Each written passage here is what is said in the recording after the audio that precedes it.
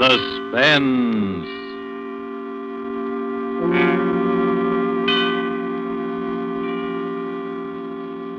This is the Man in Black, here again to introduce Columbia's program, Suspense. Our star this evening is Miss Maureen O'Hara, whom you've seen rise to stardom in Hollywood within the short space of a year. Her performances in the 20th Century Fox production, How Green Was My Valley, then more recently in The Immortal Sergeant, and now currently in the RKO production, This Land Is Mine, have given her an enviable place in the ranks of America's new film favorites. Miss O'Hara makes her first appearance on our suspense stage tonight as the heroine of A Study in Homicidal Mania, The White Rose Murders by Cornell Woolrich, which is tonight's tale of suspense. If you have been with us before, you will know that suspense is compounded of mystery and suspicion and dangerous adventure. In this series are tales calculated to intrigue you, to stir your nerves, to offer you a precarious situation and then withhold the solution until the last possible moment. And so it is with The White Rose Murders and the performance of Maureen O'Hara. We again hope to keep you in suspense.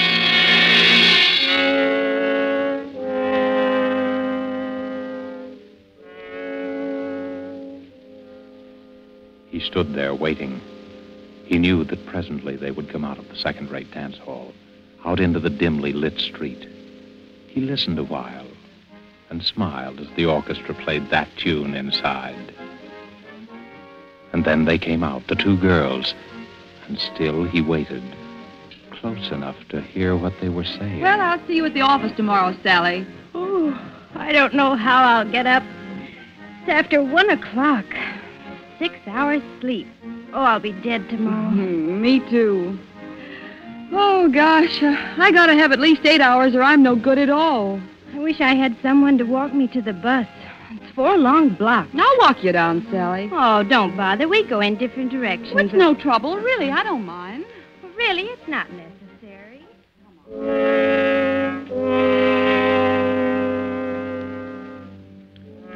In the narrow alley that divides the dance hall from an ugly office building, he stood smiling. Just a little inside the alley, he stood stiffly against the wall, his head back, eyes closed, arms straight down, and in his left hand, a white rose. Well, all right then, Sally.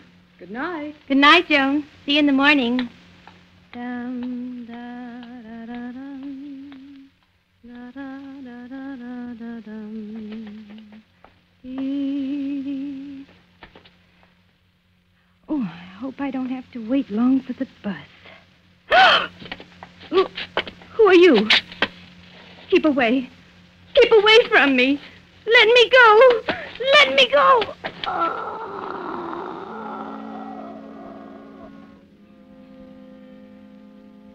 The girl is dead. Tenderly, the figure straightens her hair and gently places the limp body on the ground. Then he opens her clenched fist, and carefully, so that the thorns will not bruise her flesh, he places in her hand the white rosebud.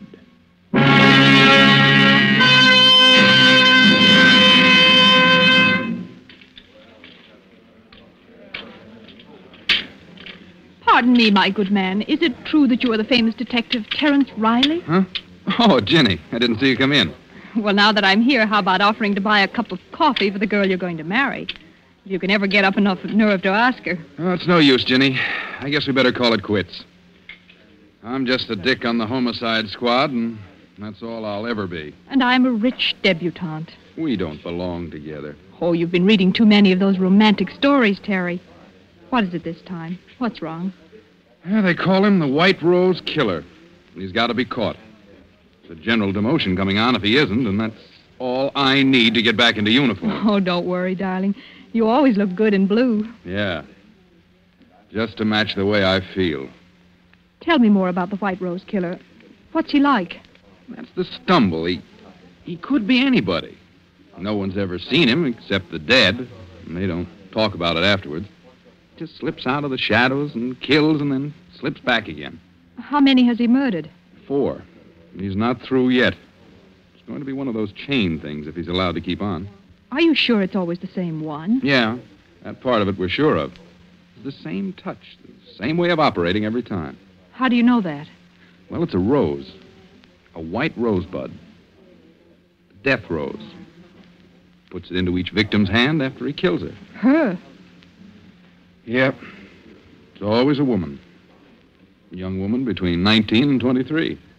What's behind it? Do you have any idea? Well, I'm not sure. But here's what I figured out. You know what a rose stands for. Symbolically, I mean. Why, yes, it's the flower of love. The white rose, the bud, has another meaning. Purity, loyalty, devotion, and especially it stands for a young girl. That's right. And that's about the way I see it. So maybe it's a double cross, committed against our murderer by some young girl whom he worshipped and who betrayed his faith in her. You ought to be a detective, not me. Thanks, darling.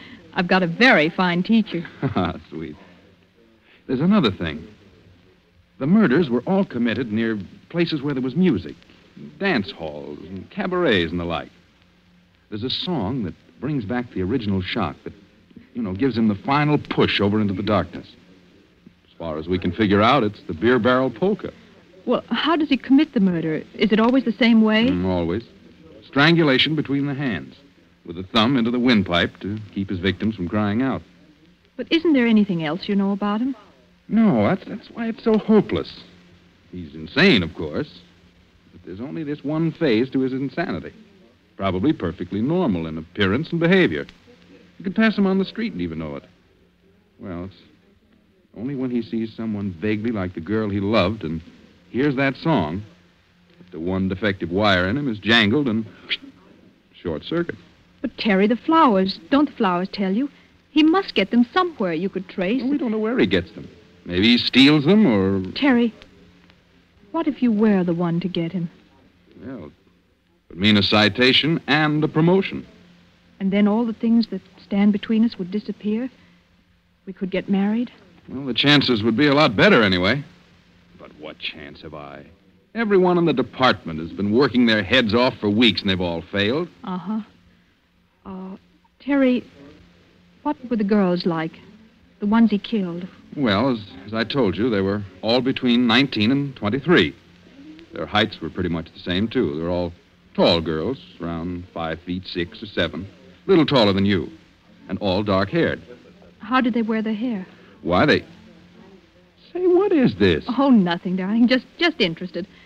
How did they wear their hair? Well, from what I remember, they wore it sort of loose and curly down the back. I suppose each one had a resemblance to that long-dead love of his. That's probably it. Well, anyway, that's how the record stands. And we're all waiting for it to happen again. I see. Terry, I'd like to go home now. I shouldn't have told you all that stuff. I've given you the creeps. Oh, come on, Terry. Take me home.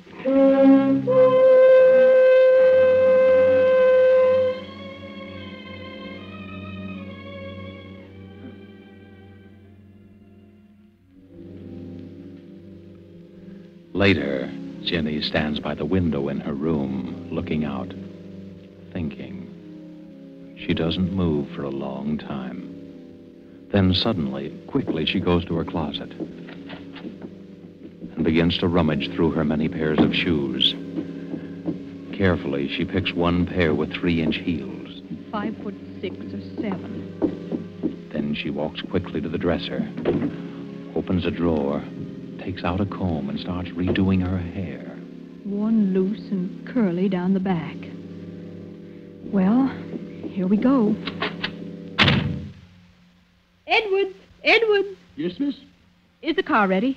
Yes, Miss Virginia. I've been waiting for you. Let's go before Mother sees me. Your mother's been looking for you, miss. I hope you didn't tell her. No, Miss Virginia, I didn't. Good. Come on, Edward. Where do you wish to go, Miss Virginia? The Starlight Dance Hall on Grove and 2nd Street. The Starlight, miss? Yes, Edwards, that's the place. I wouldn't go there unescorted if I were you, miss. It's one of the worst places in the city. Has a very bad The reputation. Starlight Dance Hall, Edwards. Very good, miss. Very good.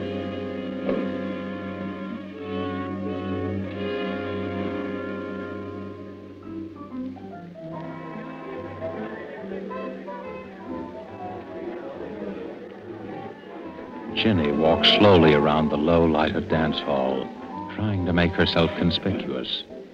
A tall figure leaning against a pillar watches her intently as he idly smokes a cigarette. He doesn't seem to belong there. His clothes don't have the nattiness of a dance lover. Ginny pauses not far from him. Deliberately, he throws his cigarette on the floor, steps on it, and slowly walks over to her.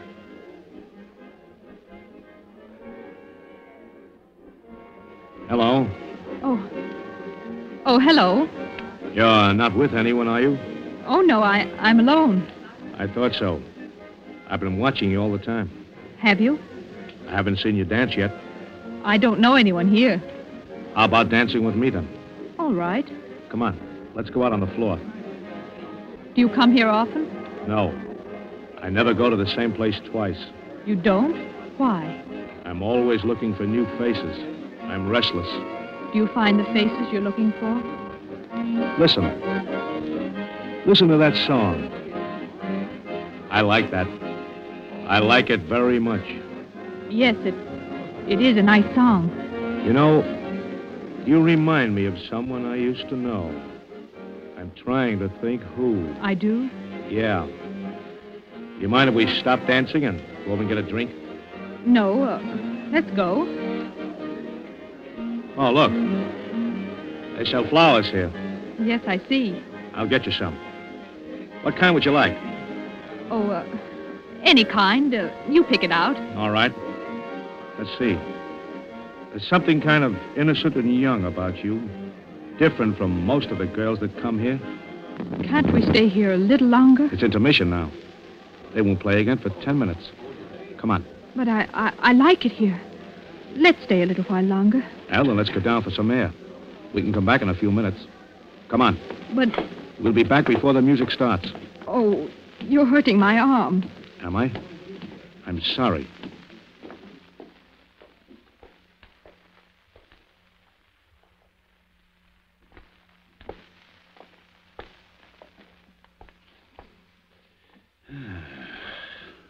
Fresh air smells good, doesn't it? It's so dark here. Let's go back. You're not scared, are you? Oh, no, it's Let's walk just down that I- this alley and back. Please. No, you Let me don't. go. Oh! Thanks. That's a lovely necklace, beautiful. Why, you're just a cheap Shut up. thief. All you wanted was my necklace. So long, beautiful. Look out. What's the matter? Behind you, look. Holy. She's dead. A girl. Murdered. With a white rosebud in her hand.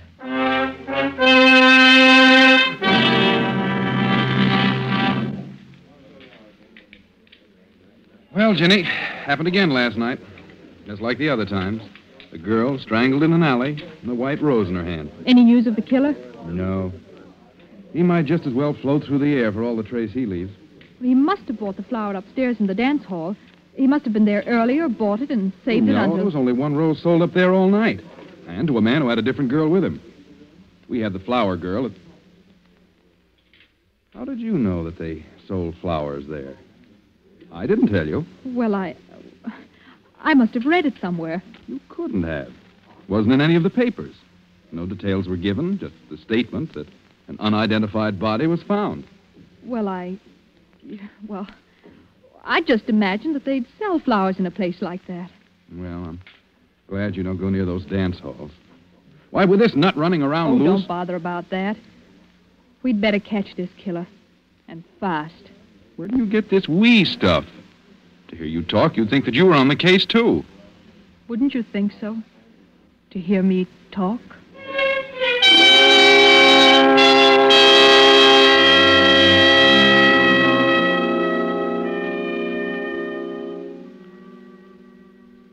Again, Ginny tours the low dives, hunting for the White Rose killer.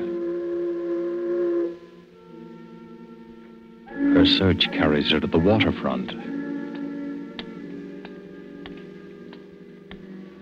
And as she walks past each dingy bar, she listens to the jukebox music.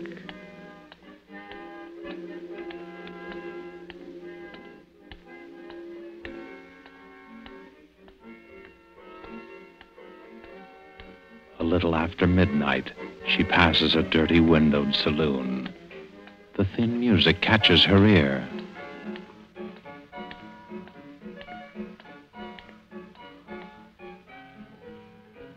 She pauses and listens, her eyes alive for some sign, some indication of the person she's looking for. Then suddenly her body becomes rigid as her eyes fall upon a figure huddled in the shadows. Someone's watching me. Slowly, she starts to walk up the street. Behind her, the heavy tread of a man's footsteps keep pace with hers. It's a quiet tread, unhurried but deliberate. For several blocks, it keeps the exact distance. Jenny starts to walk faster. I've got to know if he's really following me. The man quickens his pace. Jenny starts across the street. The man follows. She's sure now, sure that the man is following her. She fumbles for something in her purse. Her hand closes around a gun. If he tries anything, I'll shoot. You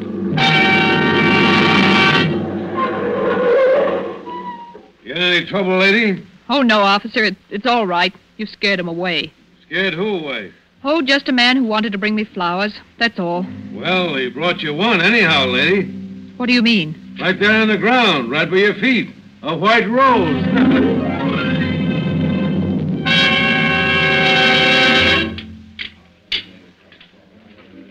Coffee, Mabel. Sure, coming right up. Here you are. Terry. Terry. Hello, Jenny. Sit down. Thank you. Say, what's the matter with you? Look, darling, read the gossip column in this paper. What daughter of a socially prominent family is that way about a detective and waits for him outside the station house in her limousine every night? Private chauffeur and all. But Mama says no. That's not so funny. Oh, they held a big family war council over me just now. Indian powwow, feathered headdress and everything. They did, huh? Well, what'd they decide? Oh, I was asked to give my word that I wouldn't see you anymore. I refused, of course, so I'm to be exiled. Where to? Our summer home. It's just a few hours out of town, but I'll be there all by myself. Just with Mrs. Crosby, the housekeeper. Oh, maybe they're right. Why don't you listen to them? Are you on their side, too? No. When are you leaving? Right away. Edwards is driving me out. I just slipped out to let you know. Here's the address and phone number of the place in case you want to reach me. Don't lose it. I won't. Well, what's new and exciting about the White Rose Killer? Our famous lover of flowers? We're still trying to track him down. I suppose I'll go looking for him at the flower show that's just opened. Oh, a flower show just opened? Yeah. Well, goodbye now. I'll be seeing you.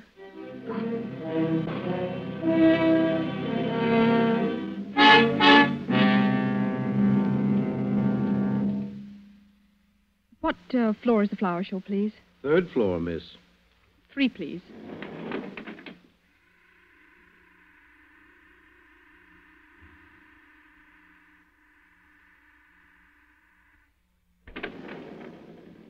Third floor. Where's the rose display, please? To your left, over there. See where the man in the gray coat is? In the gray coat? Oh, yes, thank you.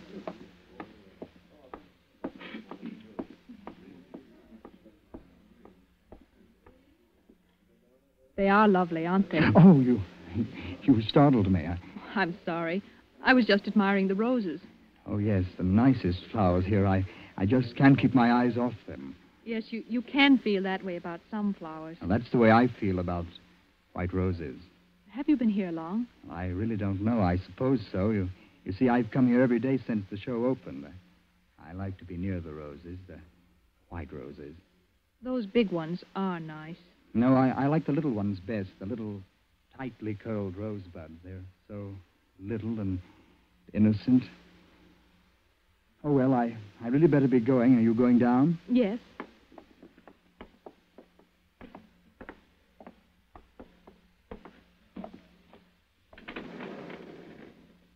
Down, please. Here, miss, I took a rose for you. Thank you. It's lovely.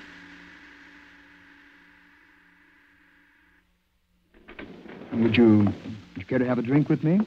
Why, yes, thank you. I know the little place a block or two down there. They have nice music. We'll go there. All right, whatever you say.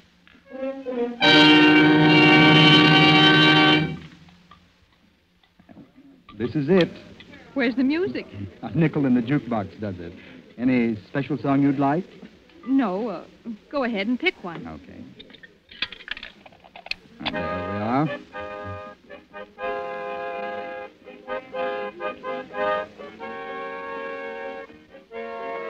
Oh, that's my favorite song. Reminds me of a girl I used to know. Oh, excuse me, I want to powder my nose. I'll be right back. Do you mind? No, of course not.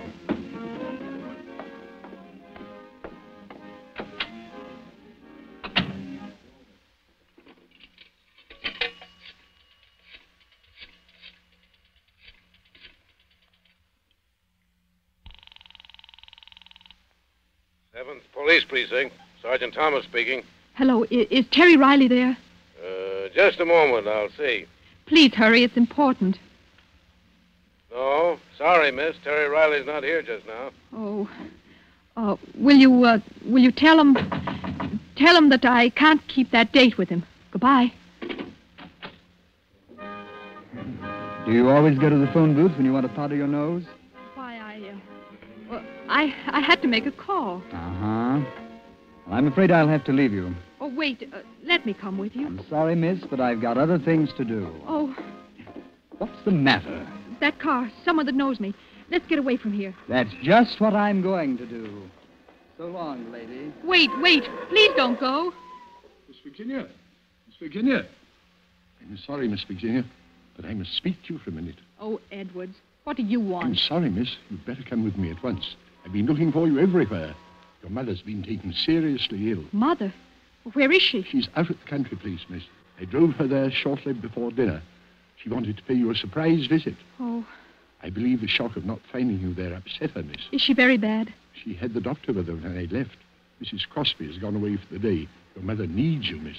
Well, let's go. Hurry, Edwards, please. Right, miss.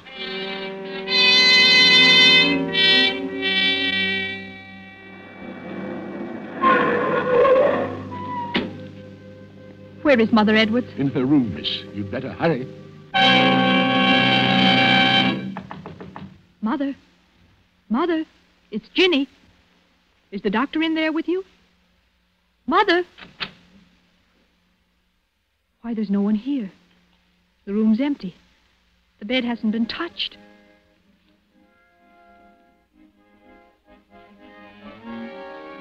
Edwards, what are you doing? Merely playing a song, miss. A favorite of mine. A favorite? Yes, Miss Virginia. Where's Mother? She's in the city, miss. You lied to me. I'm afraid I did, Miss Virginia. Why are you locking the door? You know why, Miss Virginia. It can't be. You are not the... The White Rose killer. But you see, I am, Miss Virginia. Driving you and your family around day after day. Sitting there right in front of you all the time. It was amusing to watch you hunting for me. Hunting for someone you saw several times a day. It can't be. You're not insane. Of course not. Who said I was? Edwards, you know I'm not the girl who betrayed you. Yes, I know that. Well, then unlock the door and let me out. Please, Edwards. I've killed 5 times. I've never regretted it. I'm going to kill you, Miss Virginia. Why, Edwards?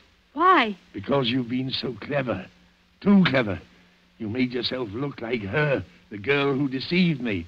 I could have killed you the day you first went out looking for me, but I had to be careful. Oh. I almost caught you that night at the waterfront.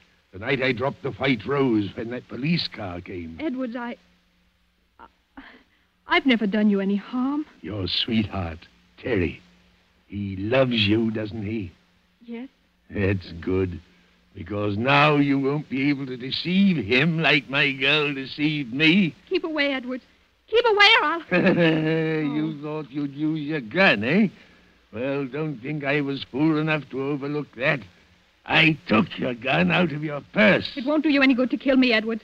I didn't have anything to do with it. No, and you're not going to have a chance to break another man's heart like she broke mine. Jenny, where are you? Terry! It won't do you any good to call to him. He can't get in here without breaking down the door. Keep away from me. Terry! It'll be too late then, because I'm going to kill you now. Jenny, where are Terry! Just let me get my hands on that pretty white throat. Oh, keep away. Keep away from me. Terry! Stop! Jenny, are you all right? Yes, Terry, I'm all right. Oh, take it easy. Here, sit down. Oh, Terry, I was so scared. There was nobody here but Edwards and I. How did you know where I was? Oh, it was simple. You were supposed to meet me at the coffee shop. You never broke an appointment, and when you didn't show up, I called the number you gave me. You told me the housekeeper was here all the time, and when there was no answer, I got suspicious and came down. Besides, when I got a message down at headquarters that you had to break a date with me, I knew something was wrong. Are you sure you're all right? Yes, I'm, Terry, look. On the floor beside Edwards. A white rose. Must have fallen out of his pocket. That was meant for me. Oh, Terry, it's all crushed. Yeah. Crushed and dead. Just like the white rose killer.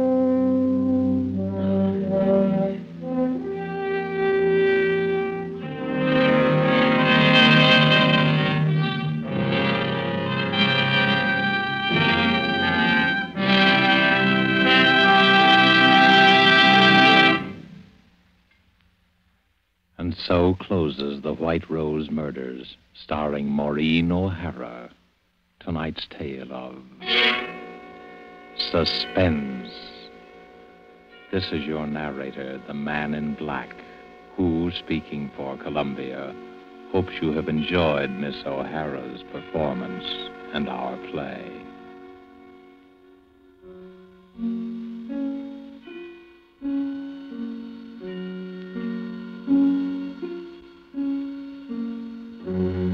Next week, because of a special broadcast of the All-Star baseball game, suspense will not be heard. But again the following week, we will be back with another play on this series and more of your Hollywood favorites. The producer of these broadcasts is William Spear, who, with Ted Bliss, the director, Bernard Herrmann and Lucien Marowik, conductor and composer, and Cornell Woolrich, the author, collaborated on tonight's Suspense.